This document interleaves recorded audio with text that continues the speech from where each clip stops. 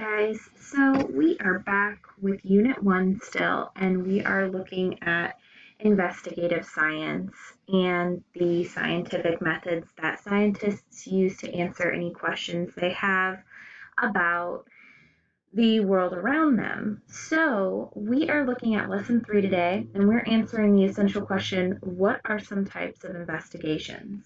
Now, I don't know if you've seen this yet, but in your Schoology, you have a follow along activity for Lesson 3 and Lesson 5.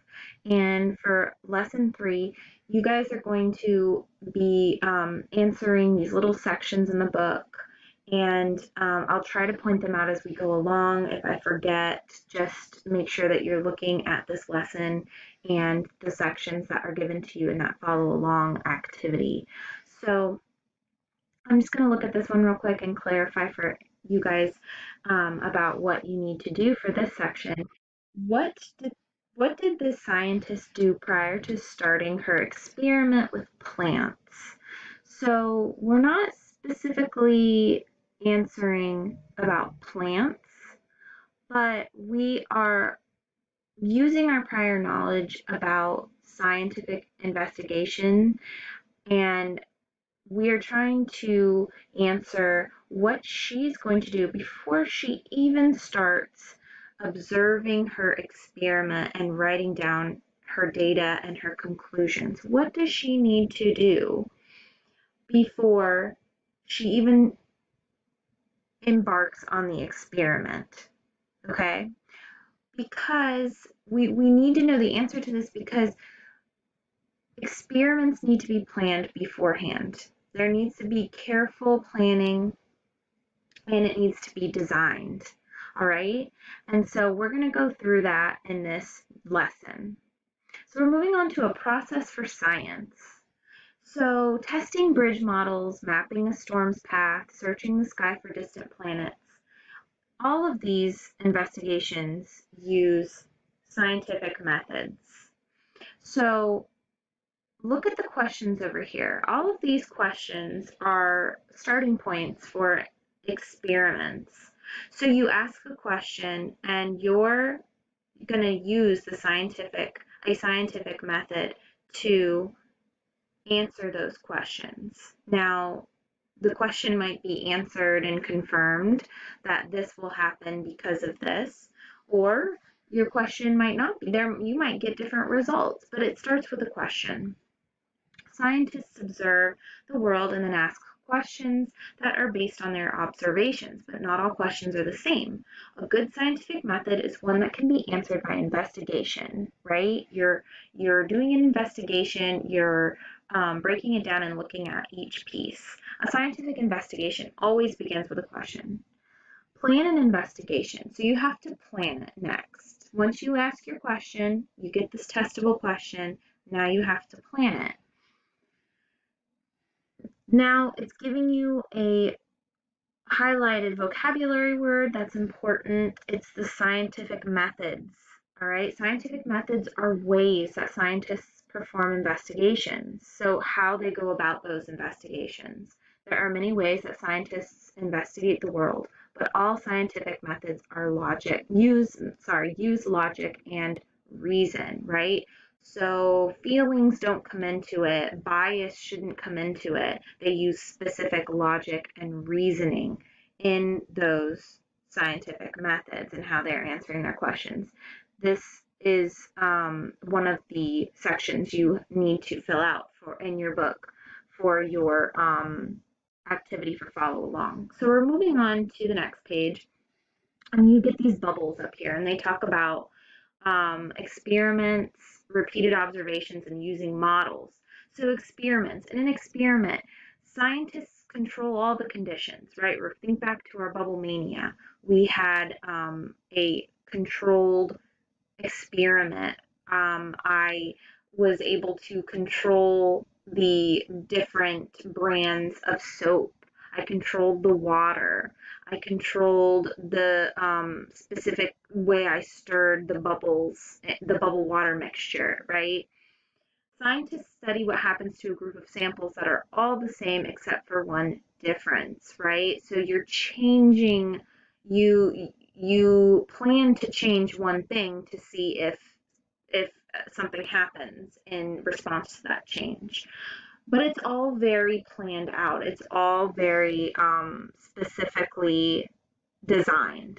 So repeated observations, very important. Scientists use repeated observation to study processes in nature that they can observe but can't control, right? So you can observe something happening, but you can't necessarily control it as it's happening. So using models, scientists use models when they cannot experiment on the real thing, right? It's a representation of a bigger thing. Models help scientists investigate things that are large, like a planet, expensive, like a bridge, or uncontrollable, like the weather. So investigations differ.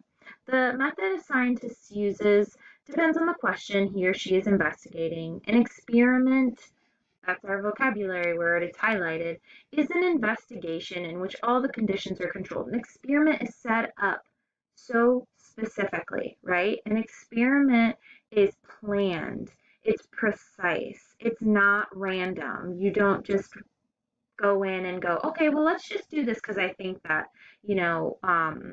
I think we should. It's going to be fun. No, it's planned, it's designed. So all the conditions are controlled, right? They're pre-planned.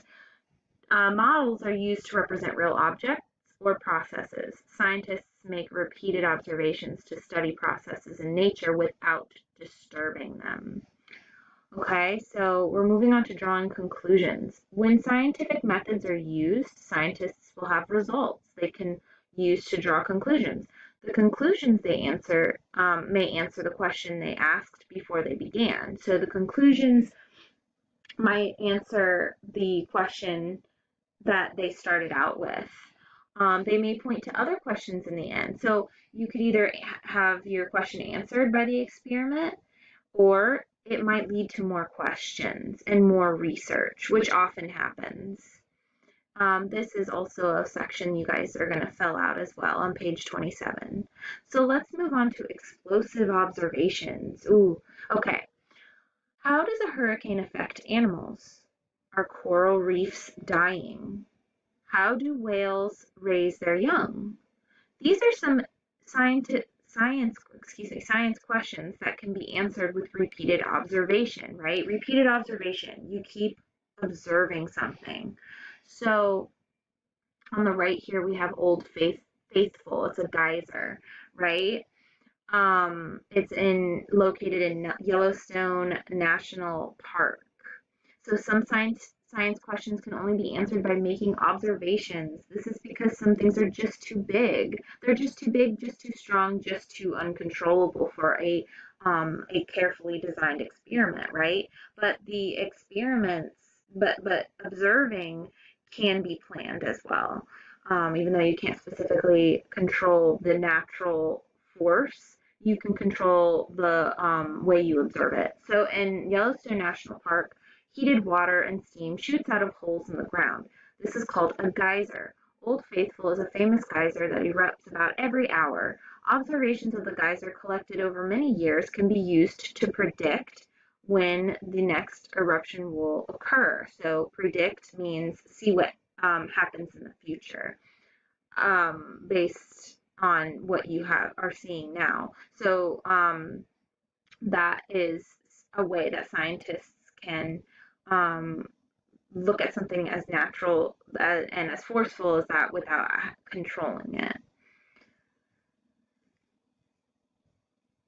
So we're moving on to the next page. The first observation of a whale is often its spout, right? The water it shoots up out of its back. So scientists have many questions about whales, the largest mammals on Earth. How long do whales live? How do they communicate? How do they care for their young? How far can they travel in a year? These questions can be answered with repeated observation, just like the geyser. For example, the tail flukes of whales are different from one whale to another. Scientists take photos of the flukes and use them to identify individual whales. Once they know which whale is which, they can recognize them each time they are seen in the ocean. Okay, so you're using these observations to see what's already happening, but you can also use them to predict what will happen. So I'm going to end this here for part one, and I'll come back for part two.